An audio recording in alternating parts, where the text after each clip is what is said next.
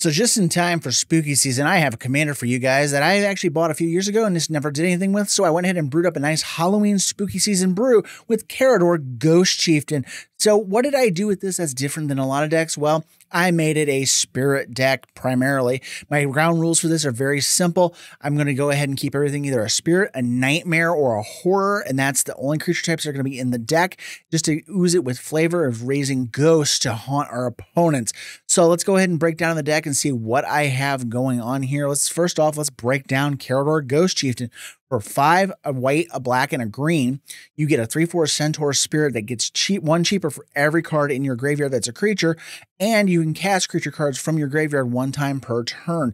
So you can go ahead and get this thing going, reanimate your stuff by just recasting it, or we're going to include some reanimation spells as well. So what are we going to include in this deck? Well, let's start off with the spirits in there. Let's kick this off with King of the Oathbreakers from the Lord of the Rings set. Now, this is actually going to protect all of our spirits from removal, because every time they get targeted, they will phase out. And then when they phase back in, they're going to bring a little ghostly friend with them to bolster our creature counts. We're also going to include Oyobi, who split the heavens. Since we're casting so many spirits and we're able to recast them from the grave using Karador, we can go ahead and get extra little 3/3 spirit tokens to go along with it using this card, which I had never really seen before. We also have Thief of Hope in the deck. Again, we're casting all these spirits.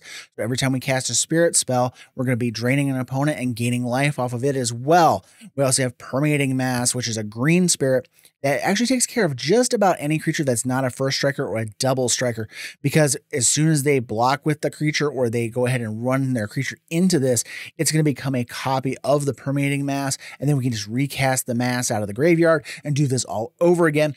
And even though they have their own copy of the mass then for us to run into, most of our stuff is spirits. They fly, so we can go over the top of that and not have to worry about it anymore. We also have Willowgeist in the deck.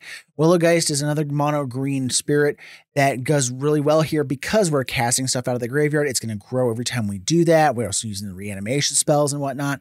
And then if it dies, we gain life, and then we can just recast it out of the yard and start it all over again.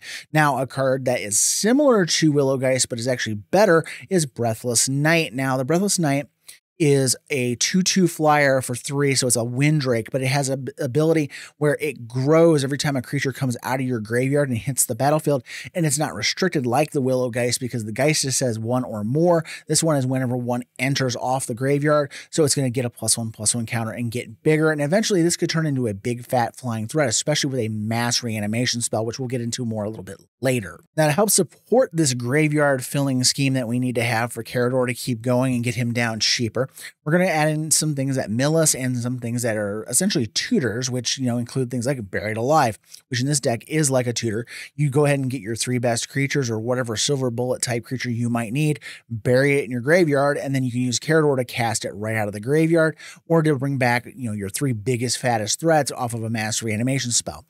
We also have things like Altar of Dementia.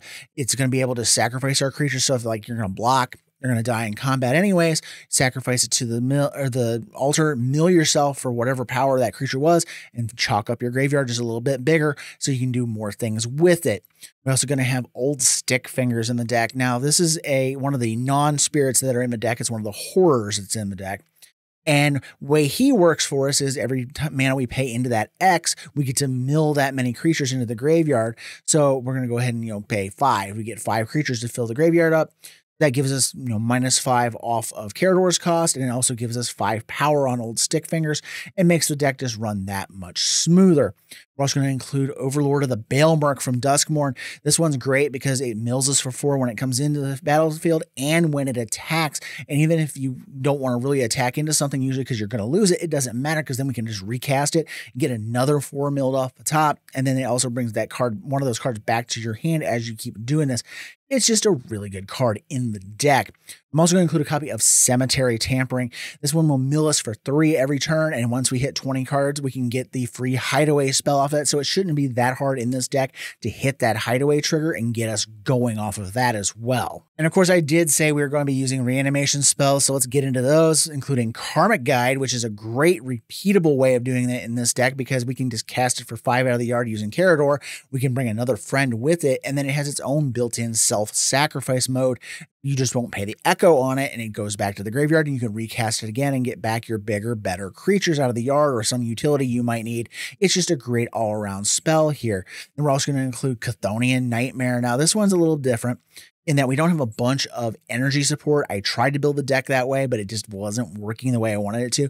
But what you can do is most of the creatures in this deck are 3 or less, so this is going to get back a good chunk of the deck anyways. And if you need to go ahead and get something bigger, what you can do is reanimate like a 1 or a 2 drop and just start banking 1 or 2 energy at a time over a couple of turns, and eventually you're going to have enough to bring back, you know, your 5, your 6, your 7 drops using this as well.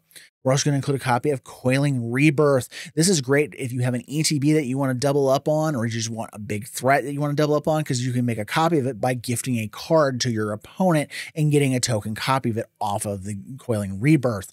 We're also going to go ahead and include some big fat mass reanimation spells in the deck, as I mentioned earlier, such as Eerie Ultimatum. Since we're in the Abzan colors, this is perfect in this deck. It goes ahead and gets all of our stuff back, including non-land permanents. So it's not just the creatures, it's just all non-land permanents. You can just go ahead and whip them right back on the board. So as we're milling our enchantments and all that stuff that get kicked into the yard, we can go ahead and bring those back as well.